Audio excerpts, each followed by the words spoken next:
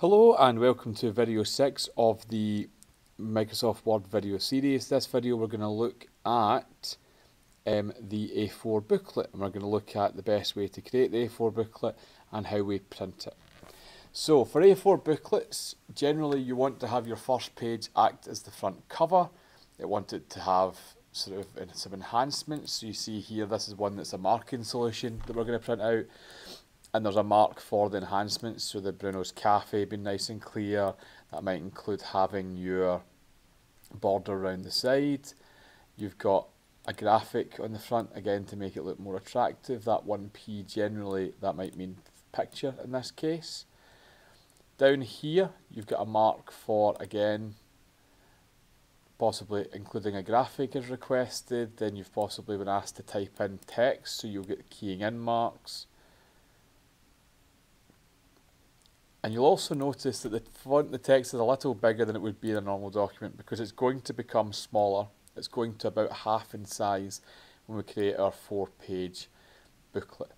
And you can see everything's laid out, and then what will be the back page is not got a whole lot in it, but it's got a graphic to finish it off, just so that you know that is the back of the booklet. And this is just a short menu.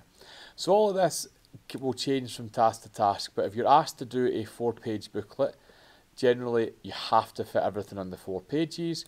You want your front cover to be enhanced, and they're usually worth about 8 marks.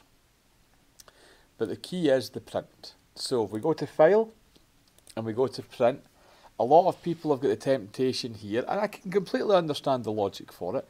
A lot of people have got the temptation to go down and do 1 page per sheet, and then make it 2 pages per sheet, and then make it double-sided, because they think that will create a booklet format. But unfortunately, that won't quite work. That will print you page 1, page 2, page 3, and page 4, but that means that you'll be folding potentially your last page into the middle, and one of your important pages will be the back page, and people might not see it. So you want to leave this all as it is. But what you want to do is go to your printer options. So when you're doing a 4-page booklet, you're going to your printer options, and you're going to go to document option, and you're going to select the booklet layout down the bottom. It will automatically make it 2-sided print. It will set it up that the front page will be here, the back page will be here, and your 2 inside pages will be on the other side. And it will give you a nice, simple 4-page crease. I would generally remove the page borders because that will interfere with any border that you've added to your front page. You click OK, and you print it, and it comes out as a 4-page booklet that reads nice and neatly. Okay, so that's how we print a 4-page booklet.